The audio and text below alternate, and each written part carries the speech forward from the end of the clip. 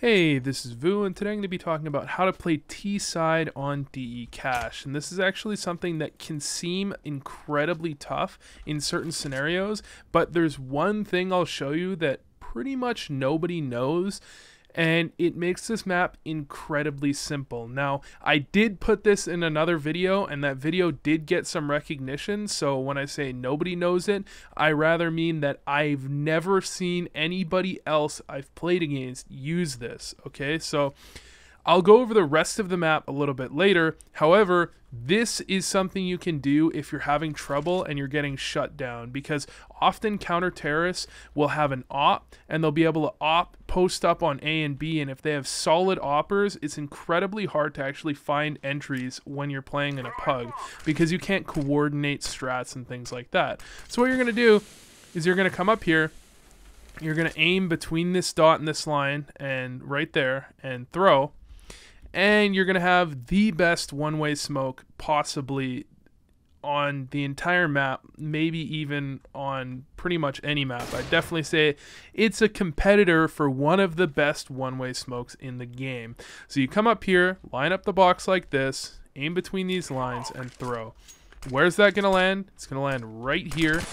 And you come up behind it, and they can see you from vents when you get right here, so you have to worry a little bit about that. However, you can clear out Z, you can clear out sandbags, you can molly sandbags, you can molly vents, you can do anything you want, and you're pretty much going to be invisible. And one of the great things about this smoke is that people get a tendency, especially oppers in Z, to think that they can see through this, so they post up on it.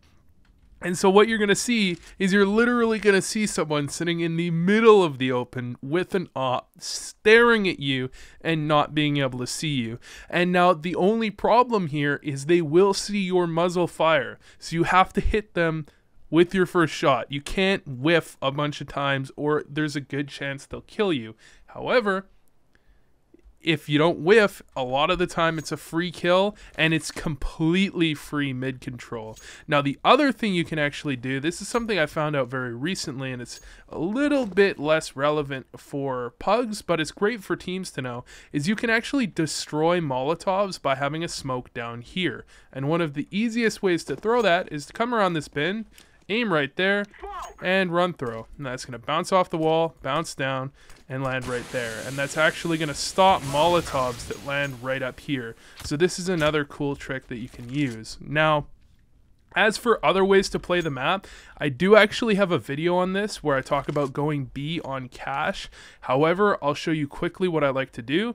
I come down here, strafe wide like this, and then jump throw off the wall.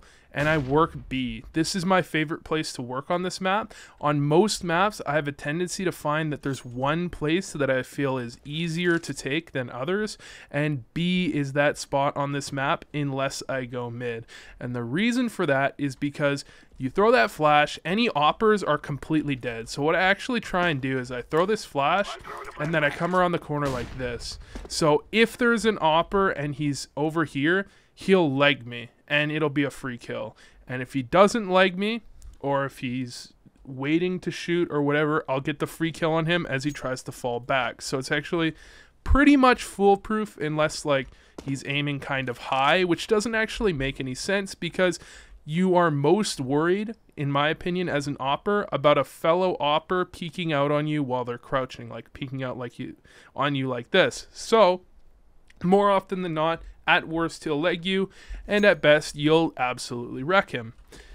Then, I come along here. I'm a little bit worried about here. Oftentimes, I Molotov it, but I peek out CT, which is pretty much a free kill because any opper is going to be aiming down here, and you get the first 3 or 4 shots off before they even have a chance to shoot back. Clear that out, drop down, clear this out, and again, if someone's standing here, you have a huge advantage on them. It should be a free kill. The only problem is if they're up here or if they're unpeaking and then peeking up and so on, and that's a little bit tough, and those teams I often avoid at cash. Then I come over here, peek out like this, and all of a sudden I'm in checkers and I'm in a very good spot to help my team win the round, and that's why I like to go B. every angle I peek towards, I have a massive advantage, and by the end of that series of peaks, I am in a fantastic area to actually win the round in. As for the other side of the map, I would highly recommend, if you are playing in a pug, to avoid the hell out of A main. It's incredibly easy to pop flash. You have nowhere to run, and the only way to really safely hold on to A main is to have a teammate play anti-flash, and nobody wants to be the person playing anti-flash, and most times you're probably not going to have a teammate willing to sacrifice himself and do that for you. So the only other place you can go is Squeaky. However, the problem with Squeaky is as you come through Squeaky, you can get wall banged, but most importantly, once you get to this point, there's nothing you can do. You can't do anything. If you try and run out the door, you could easily get shot from a million different angles, and if you're trying to fight this guy's speedway, that's generally a losing battle. So the two places I would recommend going, again, overboost or work B. Those are the two things I would recommend doing. If you're playing with a team, you can play it very much differently, but those are the things I would recommend if you're not playing with a team. Now, quickly to mention pistol round, my favorite way to do it is just to personally buy a smoke, get 2 flashes. I'll throw the smoke like this, and then I'll double flash out mid, one like that, and then one off the floor here, and I'll just split vents like that. It's not perfect. It's not a perfect strategy because they can kill you. It's certainly possible they can kill you in a lot of ways. However, I've found it works quite well. It blinds this guy over here. It blinds the guy in Z, and you can get an event safely to split B. And I'll just do that as a delay. So I'll delay 4 or 5 seconds, or usually I'll delay more like 12 or 13 seconds so their smoke is dead. And then I come over here, and the other way you can do this, instead of throwing the first flash, you can bounce a flash off the floor as the first flash, come on out, and then bounce a flash, like jump throw it or throw it high to try and get into vents. And a lot of the time you'll actually catch someone in vents, or you'll catch someone in checkers, or you'll catch someone in the middle of the open at headshot, or something like that. It's just a fairly effective way to take towards B, and all you need is a tiny bit of coordination, and it'll work quite well. So anyways, thanks for watching, and I hope this helped.